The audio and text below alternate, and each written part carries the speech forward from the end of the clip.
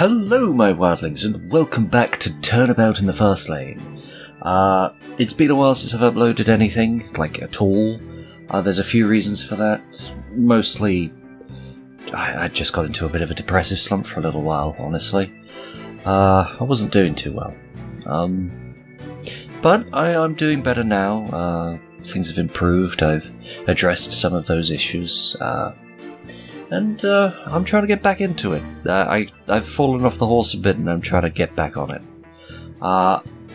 Hopefully things can start uploading again a bit more regularly, and I thank you all for your patience. I very much appreciate that. But anyway, in the last episode, if I remember correctly, it's been a while, we were talking to Priscilla here, getting her version of events. But there was a little bit of a problem with this particular comment. She couldn't see the driver clearly, but the camera surely saw what her eyes could not. Did it though? Because I'm looking at it here. Shows Flash's car hitting the victim. The driver is a sloth, though unidentifiable. Nobody else can be seen.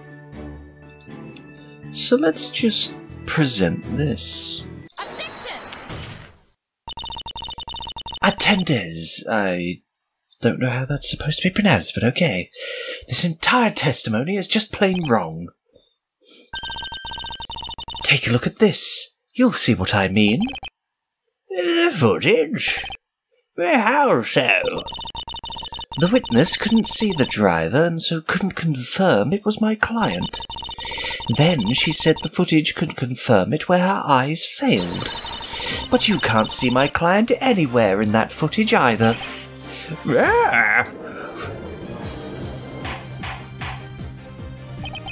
What does this mean? The witness was brought out onto the stand to confirm if the driver was my client or not. And she can't do that. All she can do is tell us the crime happened at all. The same with the camera. You cannot see Flash anywhere. And if you cannot see my client, there is no indication that he was at the scene of the crime at all. I concede to the point, Fraulein. Yes, score. Isn't there something else also missing from that footage, Athena? Huh? What's this? Would the defense like to share its opinion? Huh? What's missing from that footage? The witness, of course. Witness? Why are you not seen in the footage if you were at the site during the murder?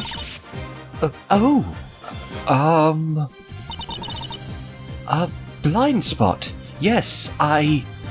speaking a lot faster suddenly. Interesting. I mean, I was in a blind spot. A blind spot? So the camera couldn't see you? Yes, it seems plausible to me.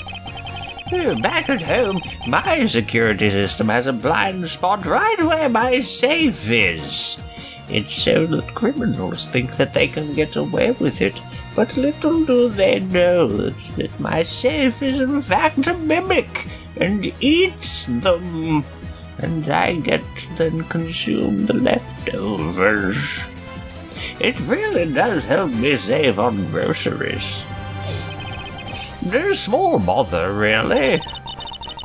A home security system that doesn't even watch over the thing robbers would want. Seriously? What's the matter? We, have no comment, Your Honour. The judge's security issue aside, it just shows why the witness wasn't on the tape. So she was off to the side in the dark where the camera could not see. But that brings us back to how she could see the driver. How she could not see the driver of the car. And the fact remains that if you cannot see him at the scene of the crime, and with Finnick's assertion that he was unconscious at the time, we cannot rule out a third party being the driver. Objection! what? Well, concede that the defendant being at the scene is still not for certain. But despite that, he remains the likeliest candidate. But you can't see him in the car. True, at least not the face. But look at the footage again. Do you notice something?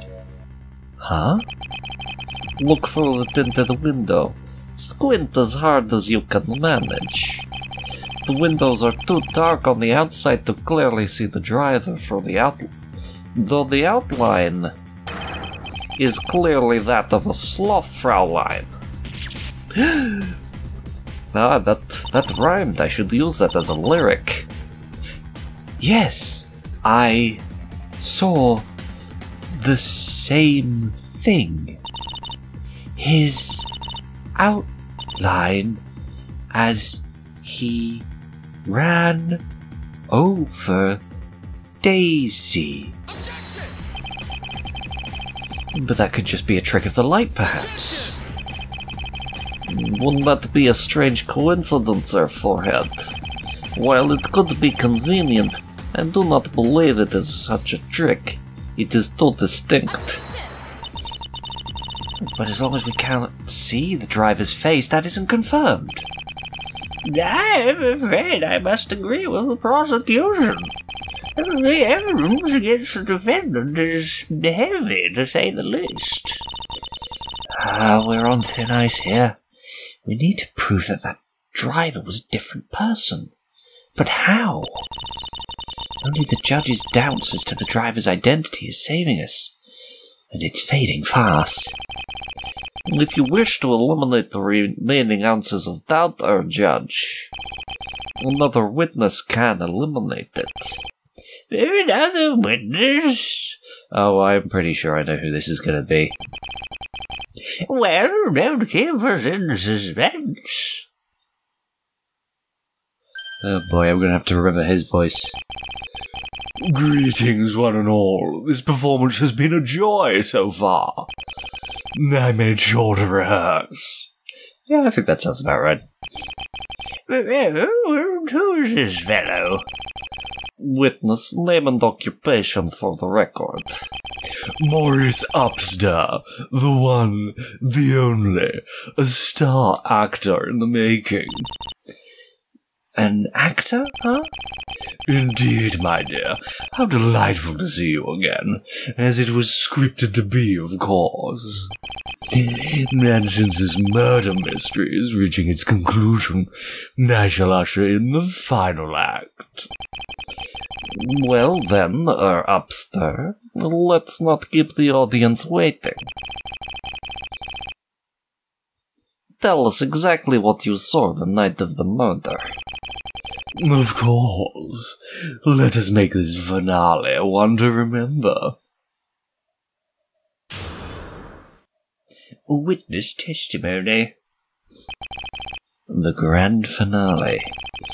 I was returning home from a rehearsal, walking along the empty street, and then I heard a dreadful noise, tires screeching along the road, and then bam! Out comes the car. In it, the face of Flash Slothpaw. It was a fright, to be sure. The car was erratic, going beyond the speed limit. And then it was gone, bringing forth death unto an innocent girl. Ah, so you saw the culprit before they reached the scene. This is just the confirmation we needed. And it clears all remaining doubt in my mind. Yes, my safe is perfectly fine, and there is definitely nothing wrong with having a safe that eats people.